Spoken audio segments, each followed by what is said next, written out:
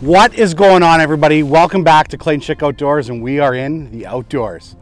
And of course, I'm Clayton Schick. Today's mission, shallow water walleyes. I've got a friendly competition coming up against my buddy Jay Siemens again, and another Jay versus Clay in a few days. And we're having a competition for the most walleye in 8 hours. I lost the first competition. I got to pick the second one, and I felt since I sucked so badly in the first one, I was really gonna go at it hard, and we're gonna try to put a stupid amount of walleyes in the boat. Like, I mean crazy. Not gonna throw any numbers out there, but I have a goal in mind. I'll tell you if I hit it. I'll tell you what the goal is even if I don't hit it after, but it's large. I have a game plan. Like I said, that I'm not gonna release everything today with my game plan. Today we're going to do some locating though with the side imaging right now, and we're gonna go find some areas that I think should be holding fish right now. Our water temperature right now is 63.5 degrees, which means the walleye should be sliding up into the shallows, that like 6 feet to 2 feet, maybe even a foot of water, something in there. We're going to pitch some jigs, do some slip bobbers, a couple other methods possibly. Yeah, so let's go find some fish on the side imaging first. I'll show you what they're gonna look like. Lots of driving around today. I won't show obviously all that. We're gonna check new areas, and we're going to hopefully put a bunch of walleyes in the boat today just to get us ready to crush Jay. Jay, I'm coming for you. Like, this means business this time. I took it easy on you the first time. Kind of hurt me a little bit because I got demolished, but this time there's no mercy. Like, I'm going to destroy you. So I find that ultimate speed when you're looking on your side imaging is usually between that like 2.5 to 5 miles an hour, where it just seems like you get your best readout, you can read the screen the best. Of course, I'm not an expert in this. Everybody else is going to have some other way they do it, but I will attempt to show you how to read the side imaging just a little bit as I go, or at least what fish should look like on a side imaging. I'm only reading right now 60 feet out the left, 60 feet out the right. You want to try to keep a straight line for the most part, because as soon as you start to turn, everything just kind of gets all messed up in there. Your readings become a little bit different. So I came right at the shore here where I know I want to fish a little bit down the shoreline here, this point. I'm going to check the top side of this point first here where the wind's pounding, and then I'm going to come around the end. Came up nice and sharp, 8 feet. I probably want to sit in about, I don't know, 10 feet and side imaging in a little bit. So that right there, these could be fish, these little white specks there. They are, it's small. It looks like I got some rock debris gravel on my right hand side here. That's a fish there. See the little white speck with the shadow lower? I would say that's a fish. Obviously, some fish are gonna show up better than other fish. It's sometimes you'll look on your side imaging and it's like, okay, yeah, like there's like the body and the tail. Carp show up really well on here. That'd be a fish right here. See a little white speck up higher, a little shadow, smaller fish though. Like I said, off the right hand side, there's a little bit of gravel. Out here it looks like maybe some rock. There's lots of stuff going on here that looks like some bait and some fish mixed in possibly. I need to clean this screen real quick. That's what I need to do.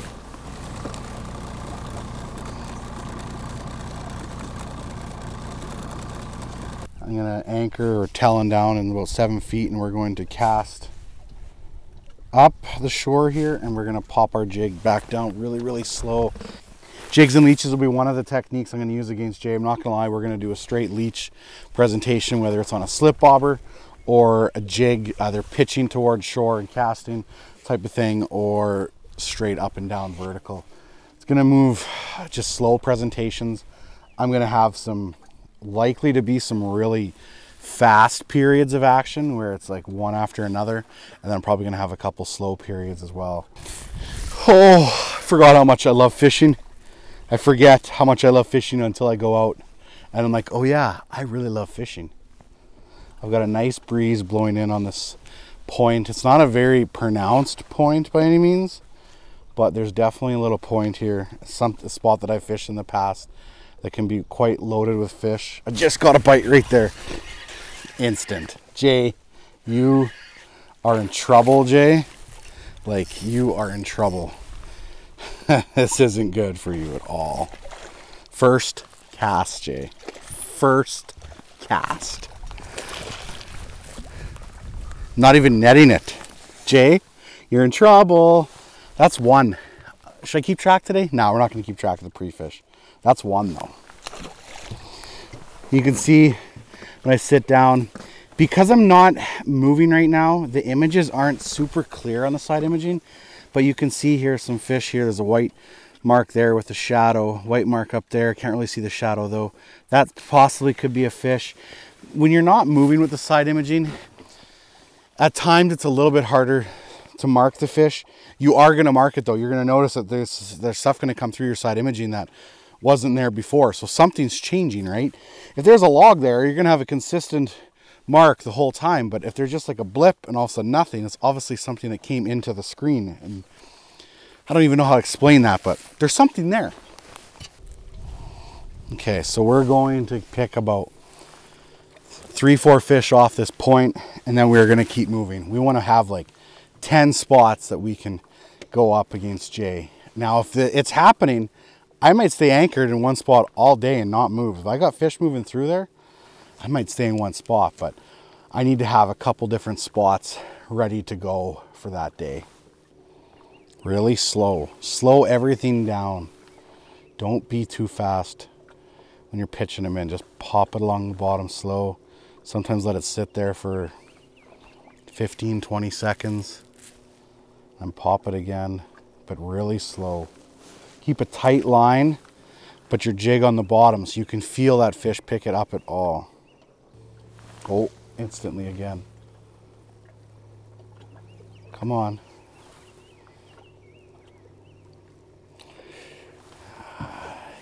I could have hit him there, maybe. Oh, he's swimming at it with it. He's swimming at it.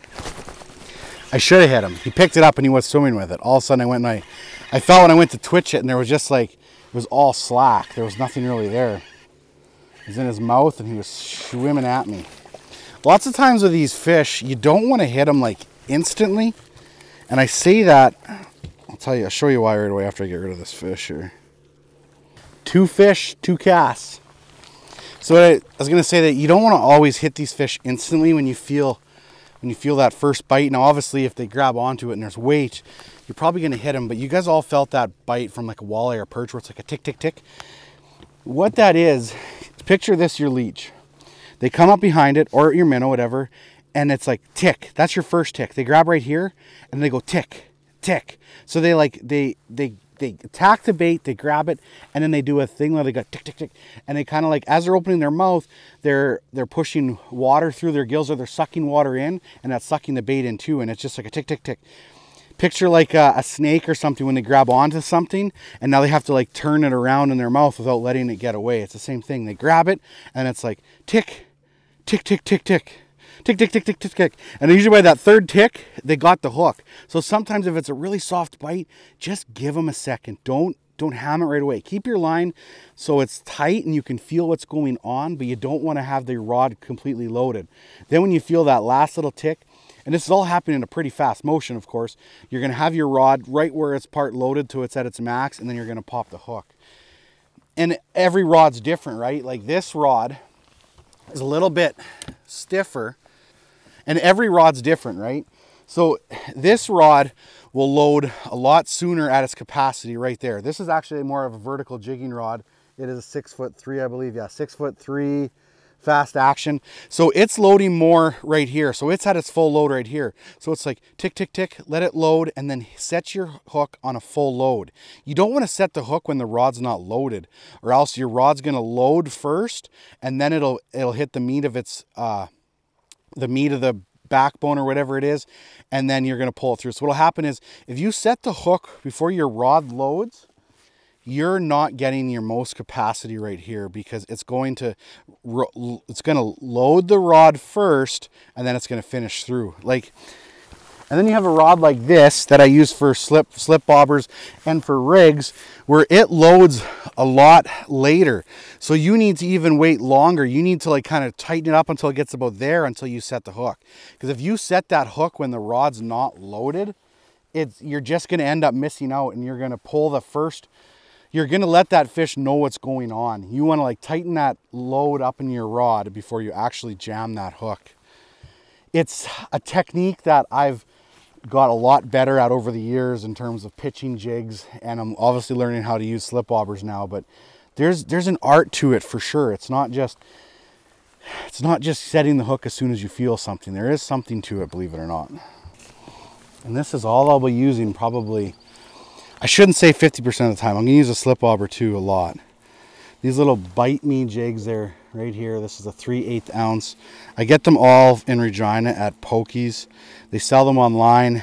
They're a popular jig. I've used them for a lot of years. I forget what his name is, Wayne Tumac or something like that, I think, that makes them. Bite me jigs, Pokies. And this one is like a white glow.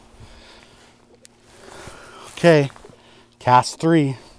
I'm gonna catch 3. I'm gonna catch 2 more fish, and I'm gonna move on and look for somewhere else, because I know that this spot's gonna probably hold fish. There's no sense beating it up today, that's for sure. I'm gonna save it and beat it up against Jay. Beautiful night. Oh, I just got picked up. On fire. 3 casts, 3 fish, and they're in tight. Like, they're in probably 2 feet of water. They're up shallows. In fact, when I set the hook on that one, a bunch of minnows exploded. And this is obviously, you know, a secret that you're gonna get from watching videos, that you don't always have to be fishing out deeper or trolling or anything like that. You would not believe how skinny of water these walleye will sit in at times. Like up in a foot of water. Okay, I can't resist. I gotta catch one more. I gotta see if I can go 4 for 4 and then move on to another spot. Because I'm fishing barbless, these little bait buttons are so handy. So handy. Even when you have a barb on your hook to keep your bait on, the bait buttons are sure pretty handy. Okay. Can we go 4 for 4? 4 for 4. It's like not even prime time right now. It's 5:30. So it's like, it's not even prime time. And they're insane yet. This spot would light up at last light. Like, light up. Oh, I just got bit again. Oh, 4 casts and 4 fish and 4 casts. Oh boy. Okay. I'll probably net them come competition day, although I don't know for sure. If pretty confident with slinging fish, if it's going to speed it up and I'll touch a net. Let's go look for another spot and then maybe explain some side imaging stuff. But that's 4 casts, 4 fish. Jay, maybe I should put this video up before the competition and you can buy your way out of this one or something, because this isn't good for you. This is not good. We could beat that spot up right now so bad, but why? And in a few days from now, that spot could be empty. These fish do move around a little bit. Like, it does happen, but I'm liking it. Let's go find another spot. Let's go find another spot. I've got spots. I'm just gonna check a couple little bit deeper areas, not crazy deep, like 16 to 20 feet, just in case midday I get a little bit slower of a bite. So we're going to check something, a couple spots out here, just to have in our back pocket as a just in case. Yeah, they're out here. They're out here too. I feel like I'm going to be fishing more, probably shallow water more than anything, but this will be a couple good spots to have in my back pocket that are a little bit deeper, kind of off the river channel. And they're down there. Looks like they're stacked up. Could definitely be a midday thing for sure. They're nice. They're nice. Just gonna kill the motor and just drift over this little area here really slow. Real slow like. Things are good. I've got confidence in the shallow bite. I've got some confidence a little bit deeper right now. Things are good. I'm totally going jigs and leeches. Like I said, whether it's going to be on a slip bobber or whether I'm going to fish it vertical, casting. Got a couple different options. I've been trapping my own leeches, as anybody's maybe been possibly watching. It's been really good lately. I'll do some more videos on that in the future. I've got lots of confidence, no doubt. Look at all of those fish right here. That's a lot of fish. That's a lot of fish. That's a lot of fish in there. Just gonna back up here a bit and Talon down, as we say. And then cast this area a bit, but that was a lot of fish there. You see all of the white specks with the shadows all over the place. Oh, there we go. Scrapper. Hey, it's the one nice thing when you catch them like in 2-3 feet of water. They're pretty scrappy. Oh, things are good. Things are good. I've hardly fished and I've slammed fish. I've drove around looking for fish mostly. And I probably have about, I'd say 5 or 6 key spots that I found that I will be looking forward to fishing against Jay. Okay, let's go work on our slip bobber bite like we said we would. We got the jig and the leech down thing pretty solid. That's always been one of my probably stronger suits. Gotta learn how to slip bob properly. I did a video not too long ago where I used just I snelled the small octopus hook. Today I'm actually gonna run a 1/8 ounce jig. We're gonna do it a little bit different. So we'll set it up. I'm gonna go across the lake here, or across the lake, and check one more spot and probably slip bob over there.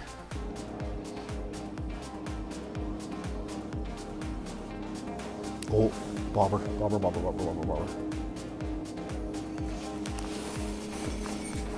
Little guy, but they count. They're all gonna count. These are the ones I want. Okay.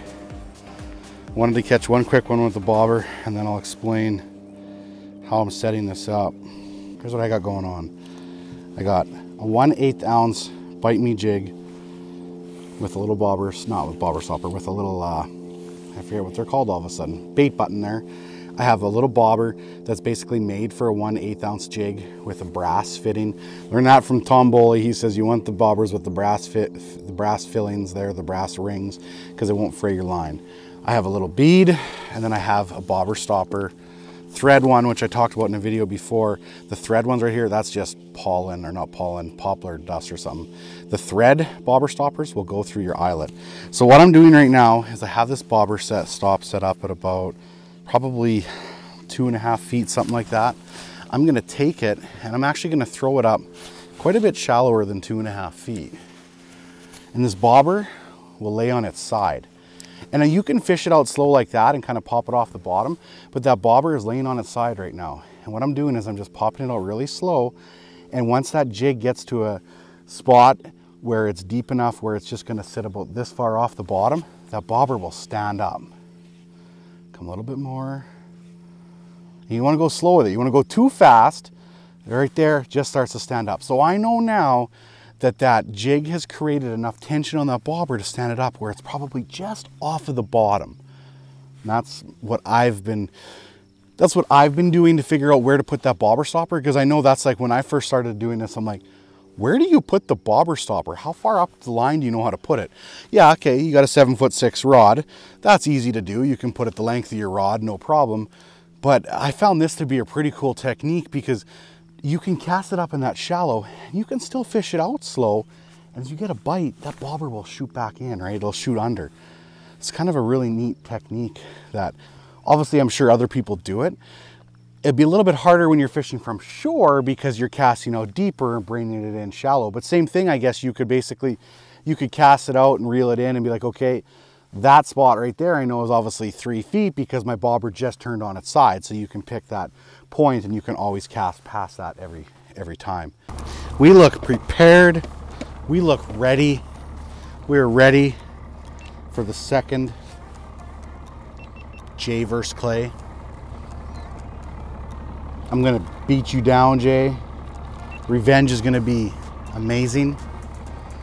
I've got my game plan set up. Jigs, jigs and leeches. That's it. And obviously jigs on slip bobbers type of thing, but that's all we're gonna do. Poked around a little bit. We found probably 5 to 8 spots that we're gonna really focus on. Hopefully we get a little bit wind more wind like we had when we first started, because there was definitely more of a chew then. It kind of slowed down a little bit into the evening. But I also switched over to a slip bobber, whereas if I was pounding them on jigs, I probably would have stayed with that method. I'm gonna be so organized in the boat. We're gonna have a couple rods out so we can grab, switch, quick, throw out, whatever. If I gotta do a retie, throw a bobber out. We're gonna be quick, like quick with stuff, because it's all about numbers. It's all about quantity in the next 1 versus 1. Jay versus Clay. I'm coming at you, Jay. Get ready. It's my turn. And as always, ladies and gentlemen, don't forget, get outside.